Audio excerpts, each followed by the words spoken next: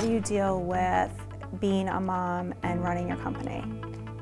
I love it. I mean, it really balances me. Being a mom makes me a better businesswoman, and being a businesswoman makes me a better mom.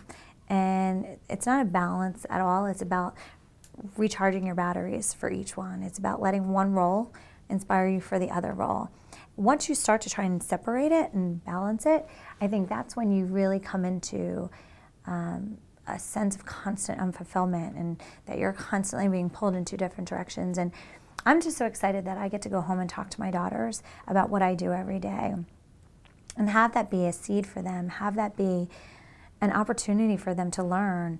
Mommy's speaking at this event today, and this is what she's speaking about, and they might not understand all of it, but they're getting it. I mean, there's the things we underestimate, I think, how smart children are at such a young age and how much they actually do comprehend.